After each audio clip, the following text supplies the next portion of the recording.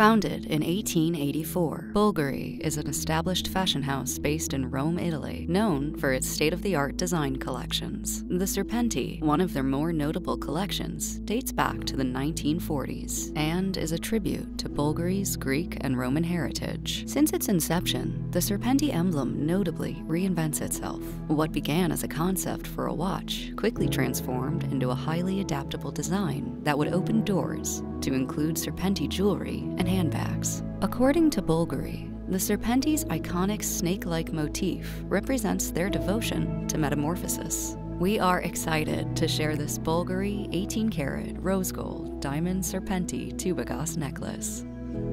This necklace combines the Serpenti snake motif with the flexibility of the Tubogas, Bulgari's in-house coiling technique. Its adjustable clasp allows it to form to any neckline. The head and tail of this necklace are covered in 135 round-cut diamonds, weighing approximately 3.13 carats.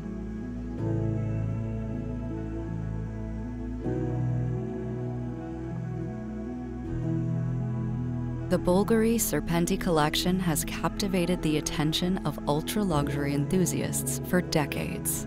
Elizabeth Taylor brought the Bulgari Serpenti collection to the spotlight, wearing a cuff bracelet in the 1963 film Cleopatra.